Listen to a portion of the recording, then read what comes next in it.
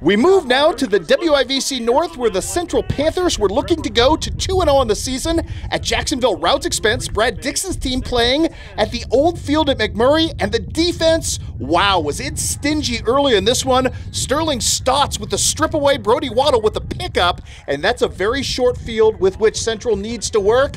And in the red zone, who are you going to call? Of course, Brandon Rossmiller, the all-stater, but now fullback-sized, in from 6 yards away. It's 6-0 at this point in favor of the Panthers as the two-point conversion fails. I mentioned Brandon Rossmiller. He's bigger and stronger. The speed still very much evident, and the chase down sack right here. Routt forced to punt, and that sets up this. Dominic Williams off jet sweep type action. Beautiful cutback from him.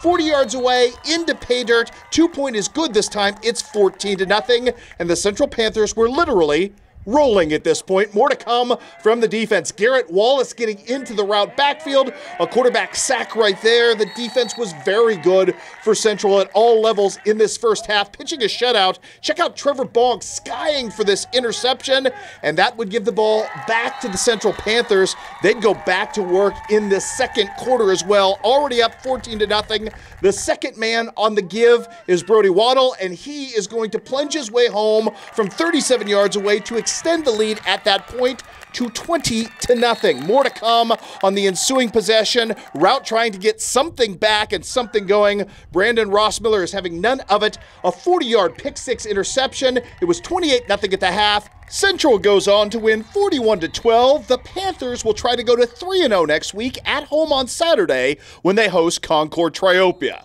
Meanwhile, at the college level today, Western Illinois gives up a touchdown pass on the very first play from scrimmage and never really gets right, dropping a decision today to UNI as the losing streak continues.